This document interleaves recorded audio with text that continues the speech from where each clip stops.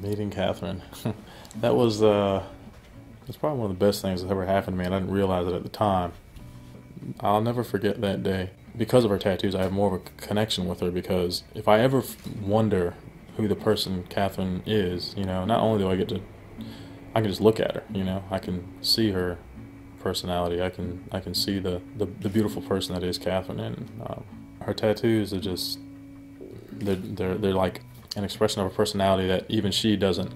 I don't even think maybe sometimes she realizes she's got that on her, because it's normal to her. She sees it every day, but. Well, it didn't start out as an interest. It started out as a repulsion. I didn't like the idea of permanency.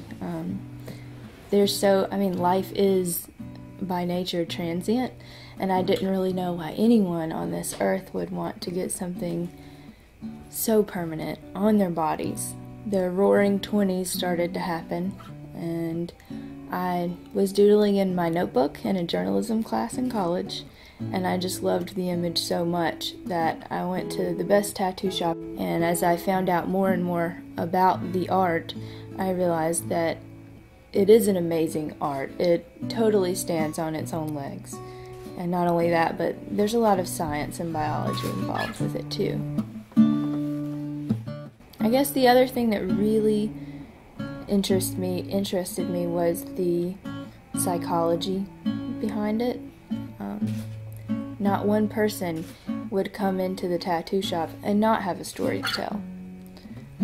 They opened up to their artist like you would a therapist. They had some kind of deep-seated emotion that they just had to get out. I wish more people could get some sort of guideline on a sheet of paper about this is how to pick an artist, because it's really sad to see people with great ideas come out with horrible tattoos. Oh, well, there's all the cliches that all people with tattoos have bad attitudes or drug problems or unclean or jobless or unsavory characters. I know surgeons and doctors and lawyers and teachers, social workers that have huge pieces on their backs and their legs, and it's all about the ability to cover them up and maintain and keep up appearances. That one, that is an interesting story too. My primary artist, I hadn't seen him in a couple of years, and I visited him one day, walked into his booth, and saw this charcoal pencil drawing of this tattoo. And it was identical to an image that I had in some extremely vivid dream. Well, sometimes you can tell by body language, the looks on people's faces. Some people just tell you what's on their minds, but most of the time it's a really positive reaction, and I know this because people come up and tell me, "Oh my gosh, your artwork is so beautiful." That's actually how I met my husband.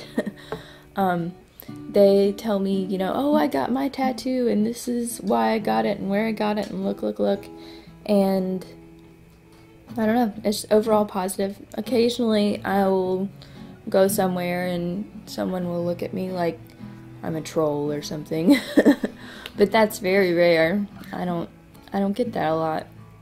What happens a lot is because I have this artwork, I meet people out in the street or at the store or wherever that probably otherwise wouldn't just come up and talk to me, but I've made really good friends, lifelong friends, that way.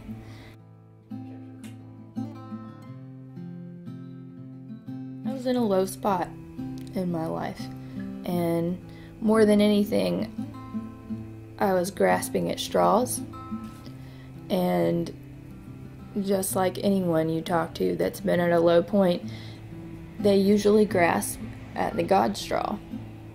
And as I grasped at that straw, I met my husband Anthony, and he just happened to have this background in the Church of Jesus Christ of Latter-day Saints. And over the year that we talked about it, I found out about the church history and what it meant to be a Latter-day Saint. I found out that tattooing was not exactly acceptable. It was encouraged not to get pierced or tattooed because, if there is a God and we are made in His image and we are His children, just like any parent, why would a parent want their child to do something to their body that, let's be real, could cause them harm? There is a possibility for contamination and not using sterilized instruments. But, I'd kind of gone through my phase. I feel like I was fortunate enough to live on both sides of the coin. I led an unsavory life here and there, and I have the tattoos to prove it. That's how I dealt with it. So now, I love tattooing. I would still probably tattoo someone. I would tattoo myself. But I also recognize that if I were to do those things, it wouldn't be coming from the same spot. I have much more respect for myself and my body now. I don't just see it as this vessel that I can do anything I want to. My own personal experience, I got most of mine because I had a lot of pain that it's not in my nature to express any other way. Combined with my love of art, it just worked for me. It fit. So, yeah, I got my tattoos because they turned an ugly thing into something beautiful.